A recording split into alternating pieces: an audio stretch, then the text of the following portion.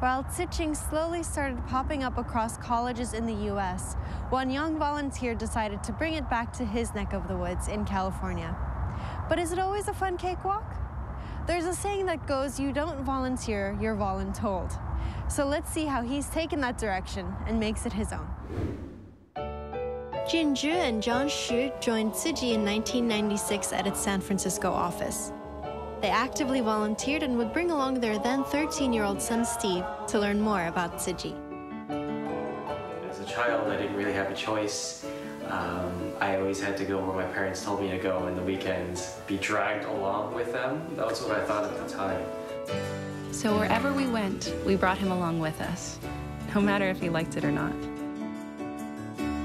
In 1996, my mom, she took me with her back to Taiwan to attend the Qinzi, and it was there that my perceptions of Tzu Chi completely changed. Sometimes he was a little bit naughty. During one class at the retreat, they separated us, and the mothers had to find their children.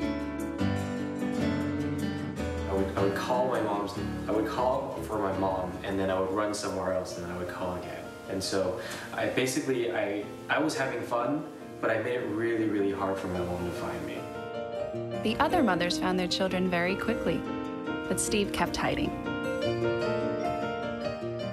After they turned on the lights, I realized that my mom was actually crying because I really, really hurt her feelings. And that was really the first time that I realized that my actions had consequences.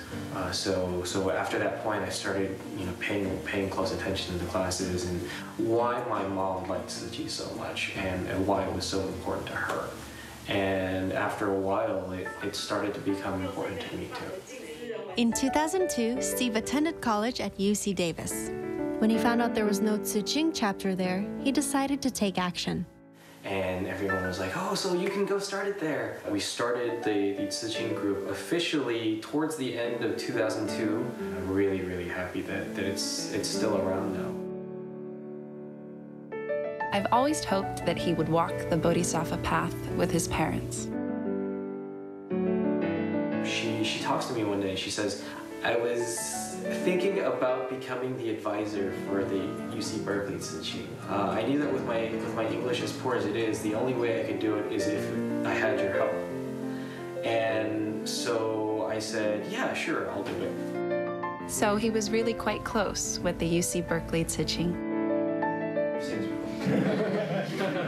The entire concept of volunteering in Tzu Chi changes when it's something that you're being forced to do and it turns into something that you want to do. I got a phone call from my mom and she said, oh, by the way, you are the main advisor for the UC Berkeley Tzu Chi now. And I'm like, what happened? Later on, I saw that he had a lot of passion for the Tzu Ching group activities, so he would quickly agree to help them. She used Tzu Chi as an excuse to get me to participate more, and then as soon as she knew that I was hooked, she's like, okay, it's all yours now. So that was her plan the entire time, and I didn't realize that until after it happened. Walking on the path of Tzu Chi for nearly 18 years, Steve had transformed into an active volunteer. In 2012, he became a certified member. Since then, recruiting more youth to join the team of volunteers has become one of his most important missions.